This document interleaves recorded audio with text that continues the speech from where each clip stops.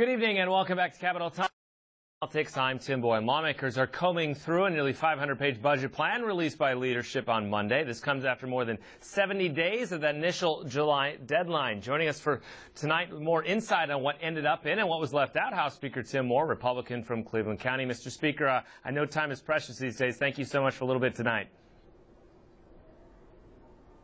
Good afternoon. Good to be talking with you today, Tim. Absolutely. Well, let's start with this. There is some increase in DMV fees. The sales tax is expanding, but you are going to be reducing the income tax eventually as well.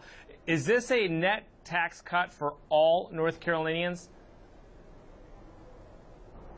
This budget represents a tremendous tax cut for all North Carolinians.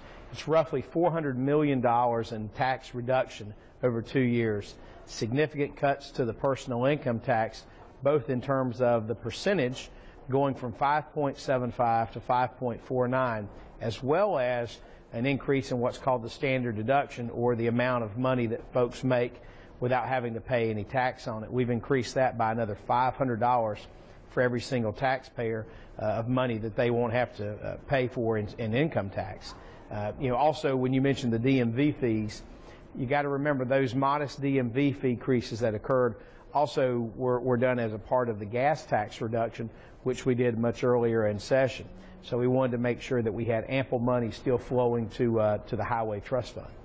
So you can say definitively that all North Carolinians are getting this. You know, you're hearing from the Democrats that this is a middle-class tax increase. Research has told you that every single North Carolinian will see a tax cut as a result of this budget. Look, all North Carolinians who pay income tax will see a tax cut. That is absolute. Additionally, there were a number of other tax changes made.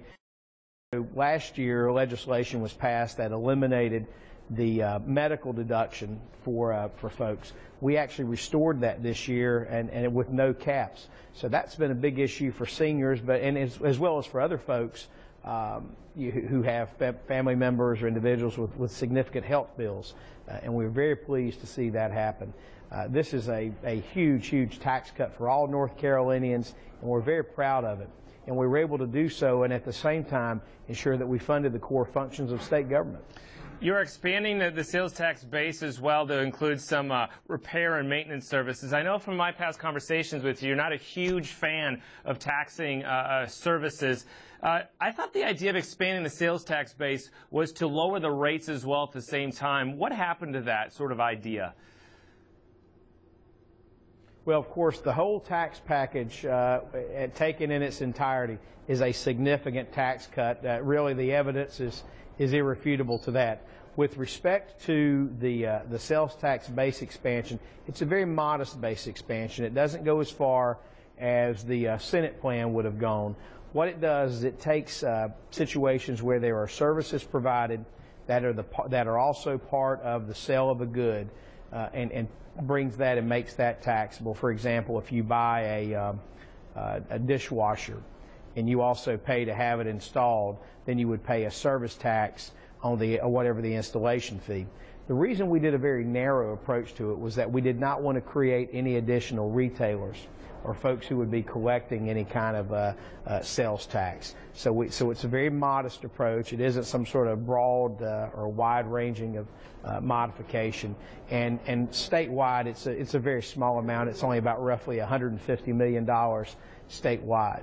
The way that we do the formula to pay for it, or excuse me, not the way to pay for it, but the way it actually is a portion, is taking a formula to try to benefit some of the more rural and poorer counties, principally so they can make improvements for education through teacher supplement pays, as well as economic development. How was it decided which counties got what? Because it seems like there are counties that don't get any of that money, the urban areas mainly, or the rich counties as people want to say, and it's a different percentage for a lot of different counties. How was it determined how that was going to be distributed? It was determined based upon what you would do if you did the 50-50 modification to the sales tax.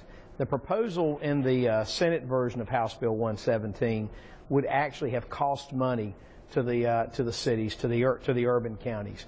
You would have actually seen counties that would have seen a net reduction in the amount of the sales tax all things considered. As a result, the directive that I gave our finance folks was, I'm fine looking at some kind of reallocation, but you can only do it if you can show me that the urban counties don't lose money, that they're essentially held harmless or even allowed to grow based on population growth.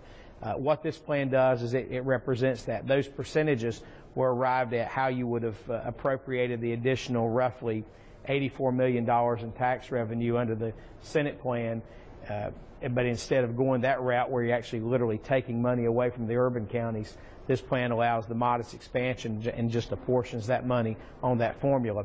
So the benefit is that there truly were no losers. And that's a very difficult spot to get to when you deal with tax policy.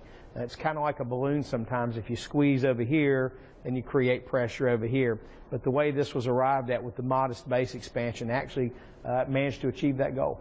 I know you wanted to do more for state employees, and we saw the $750 raise for teachers and state employees. Some teachers will get more, but what is your hope for year two? I know we've heard that there more can be done.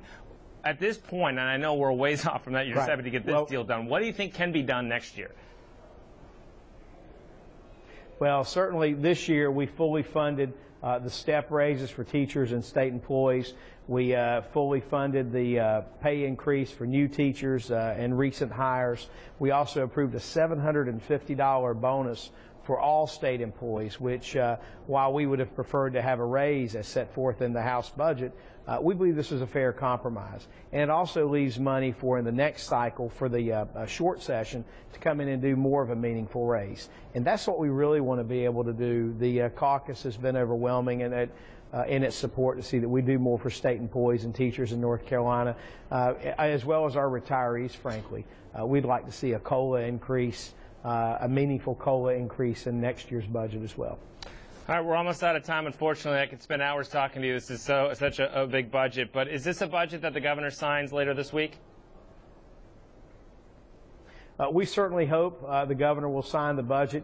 You know, it funds priorities. We protected teaching assistants. We funded the body cameras. That was a big issue. We're going to have roughly $400 million more each year going into transportation to try to ease congestion problems and other issues with our roads.